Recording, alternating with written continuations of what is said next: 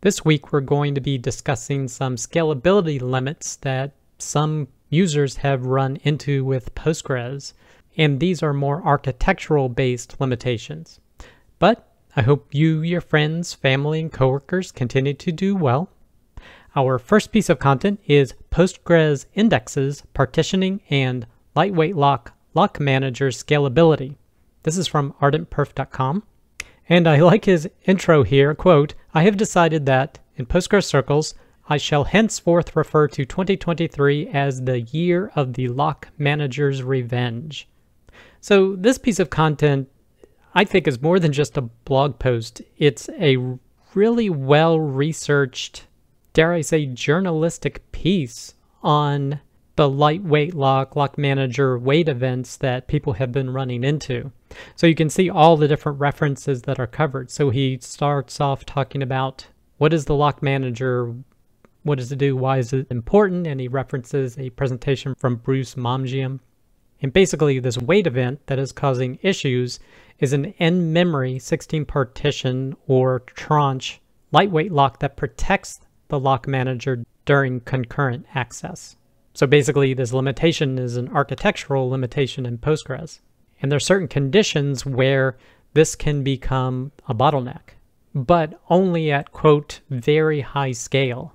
But there are certain conditions that can help trigger that. So if you have a ton of indexes on a table or do a join with a lot of indexes on the tables involved, or a partition table with a lot of partitions on it, so one of those two conditions coupled by a high number of select queries happening.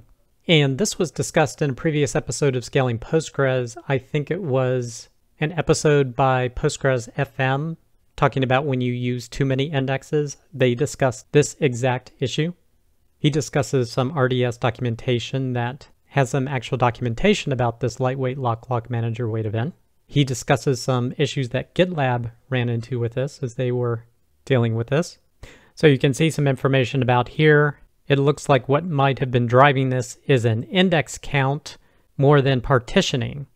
So, quote, their project tables contain 57 indexes, so a transaction needs 58 locks to query it. And that's not even considering any joins.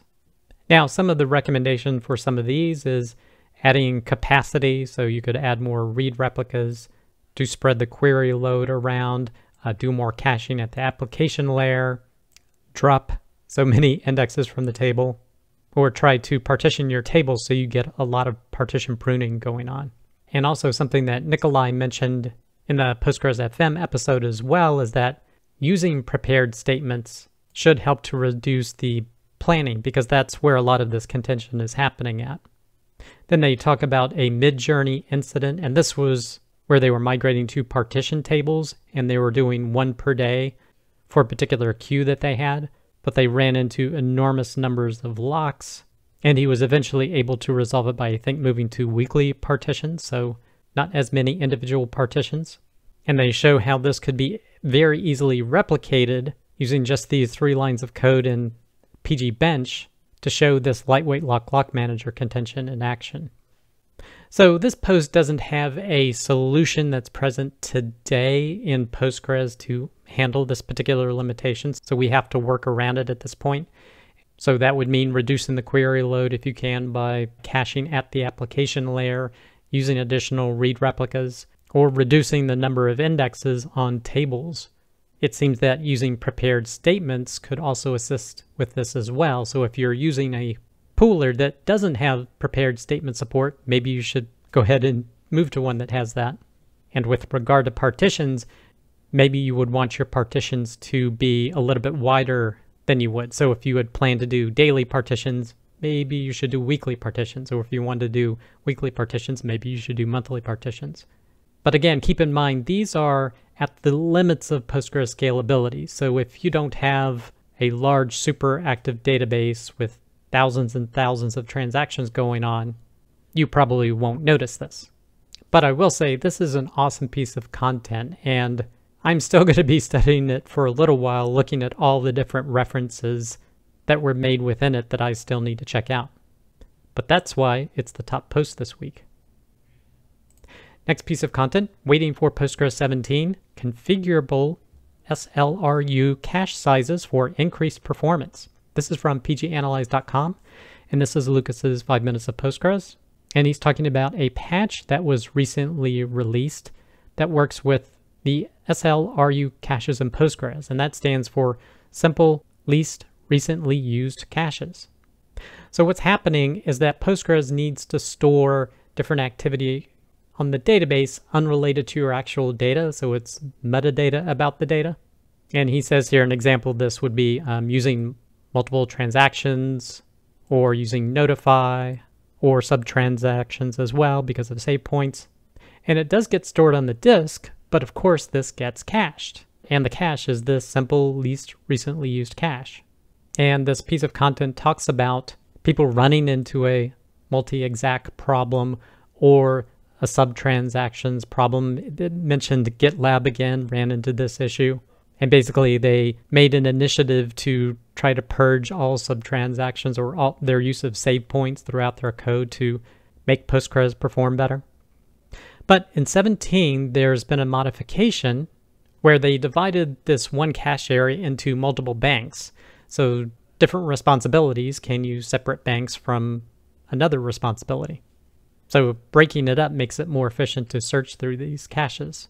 And in addition to that, they now let you configure and set the size of each of these caches.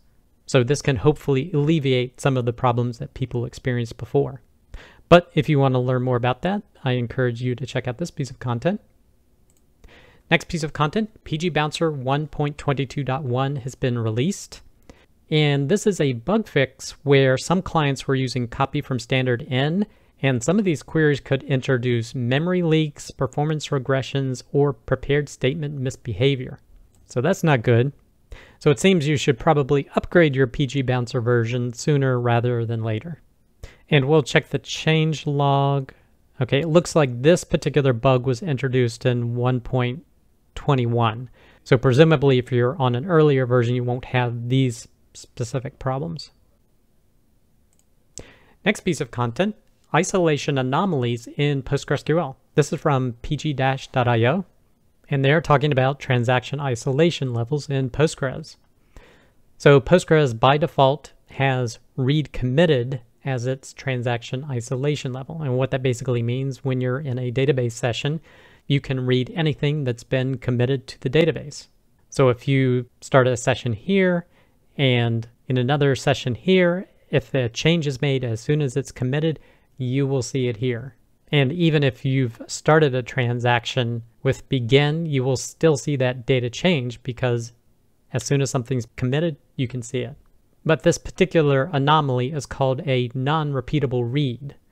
There's also another type of read you can get called read skew, where you read some data in one session and then another session changes something and you try to make a change and it's using the other data, giving you something you didn't necessarily expect. But if you want to avoid these particular types of anomalies, you can use the repeatable read transaction isolation level. And as this post here says, you can do it by starting a transaction with begin isolation level repeatable read. And that means you will read the same value no matter what is changed in other transactions that are being committed on the system. But if you have like a read skew event, you will start to get errors that can prevent transactions from happening. For example, you may have an error could not serialize access due to a concurrent update. So if you move to a repeatable read level, you will need to be prepared to retry transactions that fail. But even at a repeatable read level, you could still encounter write skew, and the way to resolve that is to move to a serializable isolation level. But like repeatable read, you can also get errors, so it means having to retry transactions. The other big disadvantage of serializable isolation level is performance, because you have internal locking going on to make sure that everything maintains consistency. And there's a cost for doing that. So the default read committed is the most performant, but it does have some of these issues. But if you ever need a higher isolation level, you can change it as this post described. And I will say this particular post, I like the little mini videos that they posted to demonstrate the 3 different anomalies they talked about: non-repeatable read, read skew, and write skew. So check out this blog post if you want to learn more. Next piece of content, There was another episode of Postgres FM last week. This one was on Rails plus Postgres. And Michael and Nikolai had Andrew Atkinson on to talk about Rails working together with Postgres. And they definitely talked a lot about the ORM and active record and the interaction between Rails and Postgres, and talking about the different perspectives that, say, developers have compared to people in the Postgres community have. So I thought it was pretty interesting, and you can listen to that episode here or check it out by YouTube down here. Next piece of content, Psychocop PG2 versus Psychocop PG3 performance benchmark. This is from timescale.com, and they did some benchmarking of the new release of Psychocop PG3, comparing it to 2. You can see some significant performance improvements, like this is almost double in this image here. But they have the individual test cases below. Wow, this example is about 4 times as performant. Generate series looks about a little bit more than double. Although this large object, PsychoPG2, came out on top. Here they look relatively evenly matched, maybe a little bit lower. So if you use PsychoPG2 and you're thinking about upgrading to 3, maybe you would want to check out this post to see what performance changes you can expect to get. Next piece of content, CloudNativePG Recipe number 1, setting up your local playground in minutes. This is from Gabriele Bartolini.it, and this is a basic setup for setting up CloudNativePG in your own environment and setting up your cluster. So if you're interested in learning more about that, you can check out this pretty brief blog post. Next piece of content, tips for tuning Postgres LIKE and ILIKE queries via PG trigram on Azure. This is from techcommunity.microsoft.com. And even though it says on Azure, pretty much this whole blog post is relevant for anyone using Postgres. So they first talk about B trees and how you can do a prefix search as long as you create an index with the text pattern operator class, or there's also the char and varchar version, or char and varchar version.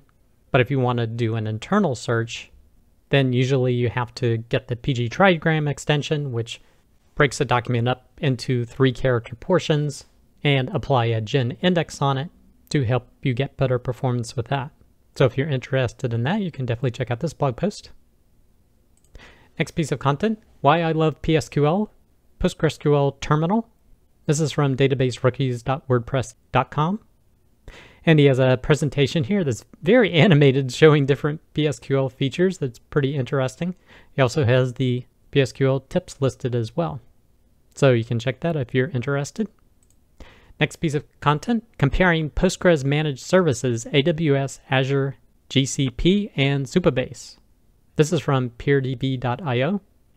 And since peerdb.io, as he says, helps replicate data from Postgres to data warehouses, this post might avoid some biases, but he definitely does a comparison of the different platforms and different performance running benchmarks. So you can check this out if you're interested in that. And the last piece of content, PGSQL Friday 16 is coming up, and it's tuning that one big query. This is from softwareandbooze.com. So the announcement is this month's blogging event is dealing with, quote, one problematic query, and might be even implying that it caused issues with your system, because he says, where do you start when trying to dig in to get things running again? I know most of my problematic queries, it's from customers coming to me. It's not like their database is in a dire state. It's just things are slow. We want to make it faster. But if you're interested, you can definitely join this blogging event. I hope you enjoyed this episode. If you want to get links to any of the content mentioned, be sure to head over to scalingpostgres.com. While you're there, you can sign up to receive weekly notifications of each episode, as well as get the podcast version and a transcript of each show. Other than that, thanks, and I'll see you next week.